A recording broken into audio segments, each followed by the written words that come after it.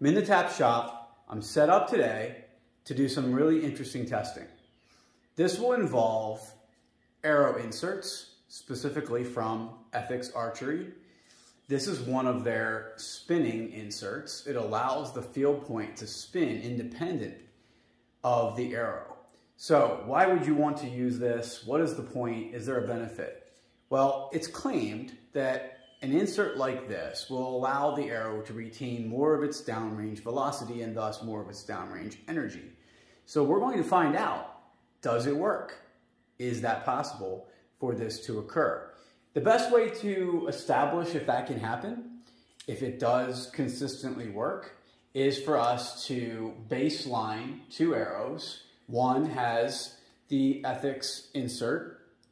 It is slightly cut down on the back side of that insert in terms of how long it is inside the arrow to get it to a weight that, along with one of their 100 grain points, it's the same weight as one of my 125 grain field points, along with a standard aluminum Black Eagle archery insert. So these arrows are literally within 0.4 of a grain of each other. 370.2 and 370.6. The lighter one is the Ethics arrow, but we're only talking 0.4 of a grain. So that really should not show up on the chronograph in terms of a variance in speed between the two. Unless, of course, when we get back to further distance, we do see that the Ethics arrow is considerably higher in speed. That would be then indicative of something occurring here. And we'll get into what it is they say this can accomplish in a bit and how that works. So I have these two arrows. I'm going to do a baseline test on the speeds. I will leave this camera running and have it looking at the chronograph and the targets. You can see the impact. You can see the velocities that are being obtained. There will be two other cameras running at the same time. One of them is mounted directly to the bow, and that one is right here. This is on the EVL32, tapped out fully, of course, with all these really nice accessories. You can see there the Tap Titan cable slide that'll be coming out in about a month. So we have that camera that's going to be running during the shots. And then we also have another camera that's back at around the 20-yard line that'll be looking towards me as the shooter. So we'll get these arrows here shot quickly. We'll find out what velocities we're getting on them. We are then going to go back to 20 yards and then 30 yards. Shoot through the chronograph from those distances. As long as the arrows are impacting approximately within this yellow area, then we'll get consistent speeds because we know the point of impact is essentially the same, and that can make a slight difference with a chronograph. So let me get started here. I'll go back to about 2 yards away from the chronograph and shoot these arrows through. So we'll start off with the Ethics insert arrow. I am shooting lighted nocks.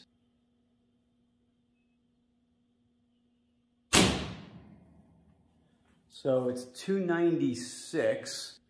Shooting point blank like this, you know, the arrow is going to be impacting a bit low. I am aiming right here in this area, but of course the arrow goes below the line of sight this close. So we'll have to go with that as our point of aim and point of impact. All right, now we have the arrow with the standard insert. Again, it's a Black Eagle standard aluminum insert. These are carnivore arrows, 1,000th straightness. I've always found these to be very reliable, good arrows. All right, second shot here, see if we get same speeds.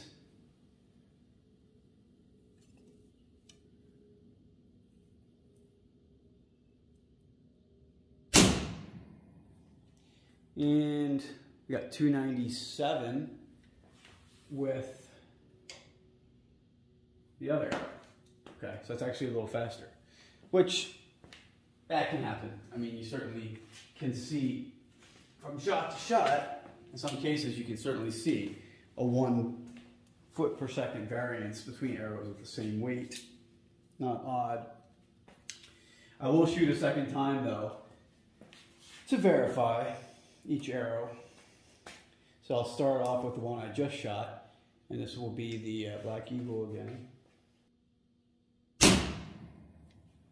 And that was 296. So that was the same as the first shot, which was the Ethics arrow. I think it literally shot right into the same hole there as the first shot. All right, and we'll finish off with this last shot on the Ethics insert arrow.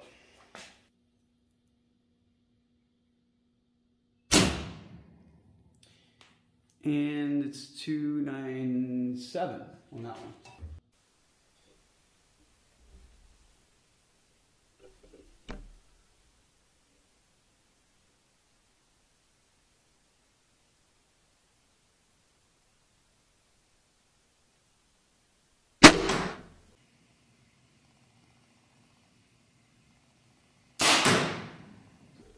Good shot.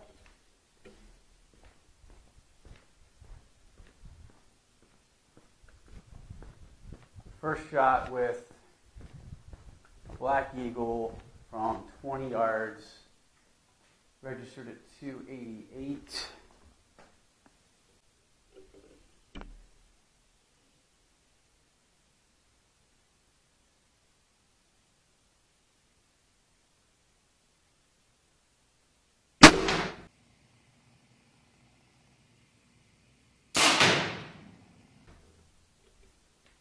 It went a little bit lower and right just a hair from where the Black Eagle impacted. Not much, just a little off. And that one came in at 289.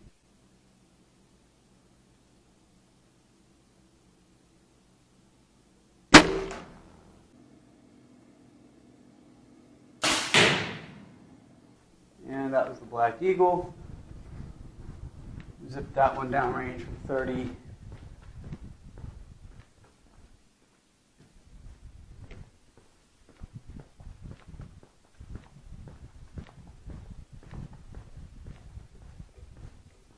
And hang the bow up. And we have 282 coming in now.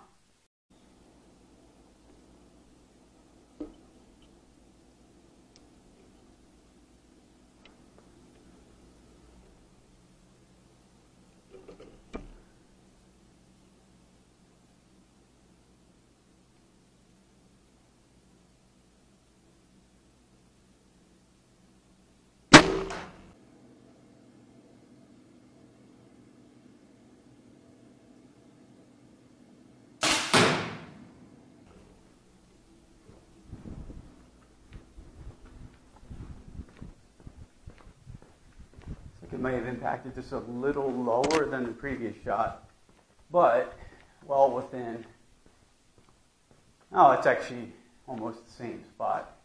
Well within what I wanted. So 284 on this shot for the Ethics. Well within what I wanted. So 284 on this shot for the Ethics. So at 30 yards, a little bit of mixed results, but we're starting to see some separation, I would say, potentially, in these two arrows. It would be worth potentially taking it out to, say, 80 to 100 yards just to see how much of a difference there was at that range. If we're seeing this from 10 to 20, about a 1 to 2 change, 1 to 2 foot per second change from 10 to 20, yeah, you could theorize that maybe at 80 you would see 6 to 8, possibly more.